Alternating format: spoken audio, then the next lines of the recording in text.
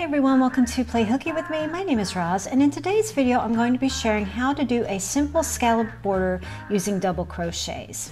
This is a continuation of a video where I shared how to do an African flower square, and some of you asked how to do the border for this blanket. But you do not need to use this square to make this border. This can easily be adapted to whatever project you're working on. There are some timestamps in the description box below, as well as chapters along the progress line, so you can skip to your point of interest. If you're interested in more info regarding this blanket, you can find that information in the description box, and I'm going to talk very briefly on how I handled this little border here before the tutorial. But if you're not interested in this little edge here, just go ahead and skip to the scallop tutorial. I'll add a timestamp right here.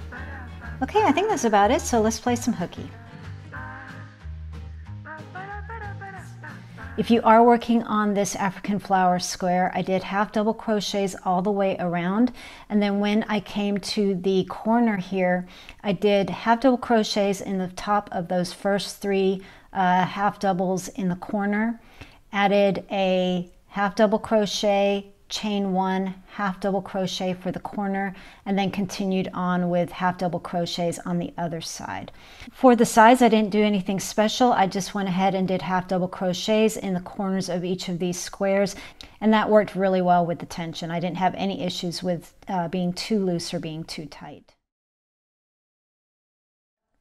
Okay, before we get started on the scallop, I'm just going to tell you what we're going to do, and then I'll show you.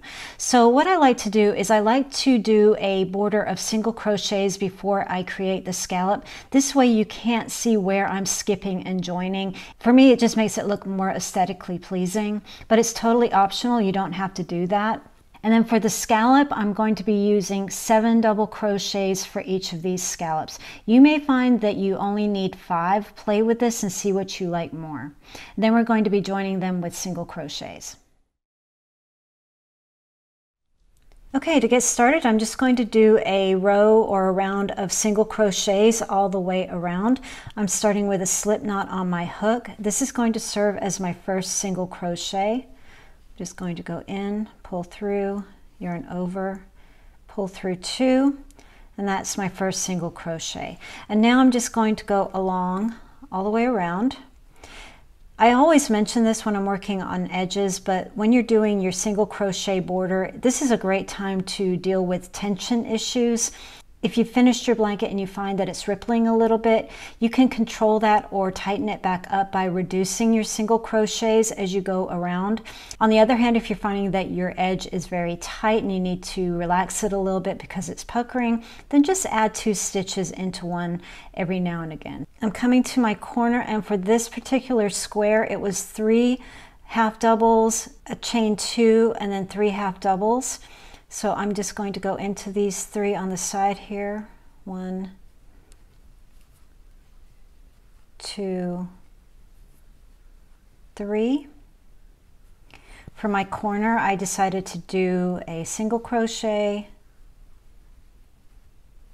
chain 1, single crochet. You may prefer 2 in between there. It's completely up to you. And then just continued on with my single crochets on the side. I'm coming to a join here. I just do a single crochet in each corner.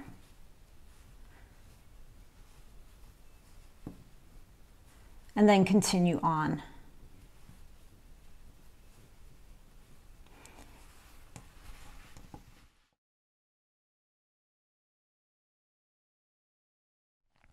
Okay, getting ready to do the scallop portion. I really love this scallop. It's very forgiving, especially if you start with a single crochet border in the same color. This is going to camouflage a lot of the work that you do. And this is important because I don't bother with counting stitches here, primarily because I really want to have a scallop on the corners, so I have to fudge things a little bit to do that each time, and I'll show you what I mean as we get there.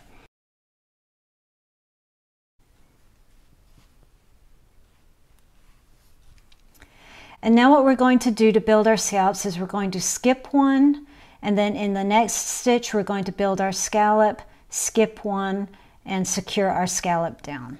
So I've already started with my first single crochet.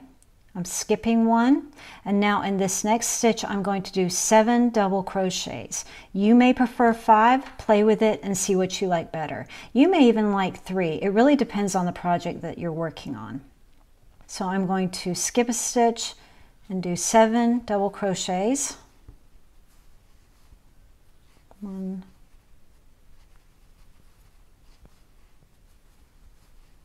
2, and 7.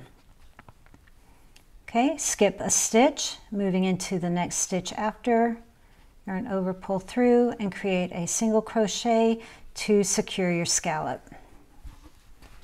Now you may prefer doing slip stitches instead of single crochets. That is totally fine. Again, you can play with it and see what you think. I prefer the single crochet just because I wanted a softer scallop happening. Okay, and now I'm just going to skip a stitch and do my next 7 double crochets.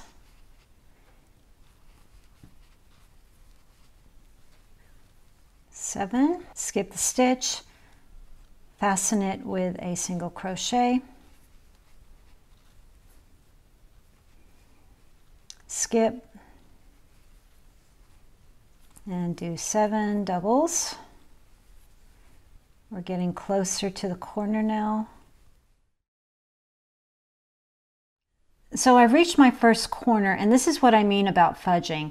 If I was to do this with the proper math that I just did, I would skip this stitch, single crochet here, skip this stitch, and then do my double crochet clusters here in this stitch, right? But I really want to work in this corner. I've played with a couple of different ways, and this time I'm just going to skip 2 and do my single crochet. Okay, and now I'm going to skip and go into my corner and do my 7. We'll see how that looks. I'm going to skip one and secure as normal. And that looks pretty good to me, so I'm going to continue on. Okay, skip one and then continue on as you were. Here we are again, we're nearing a corner, and I have further to go than I did last time. So I can see here it's too far away to omit a scallop. So what I'm going to do is I'm going to make a smaller scallop before I build the bigger scallop here. So what I'm going to do here, and I'm just going to try it and see if it works, is I'm just, instead of skipping one to build my next scallop, I'm going to do it right in that next stitch, and I'm only going to do 5 to see if that will help me get to that corner smoothly.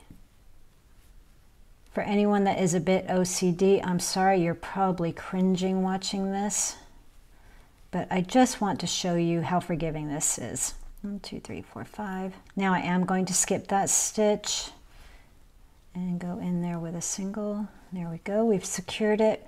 Okay, I think that's going to work. So now I'm going to skip that stitch, go into my corner with my 7. Okay, and then skip as normal, single crochet to fasten it down.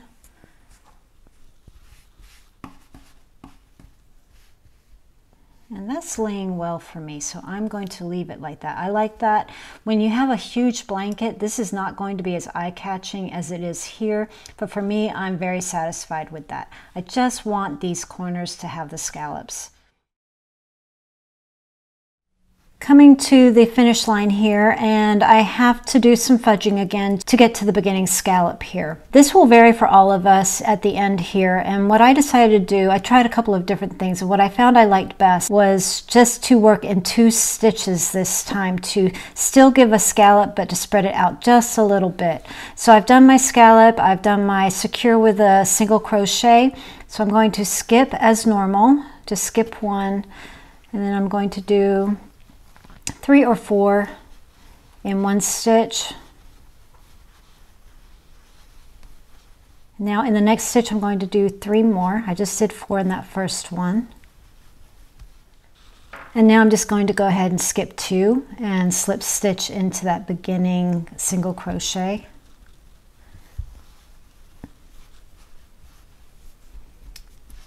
And call that good.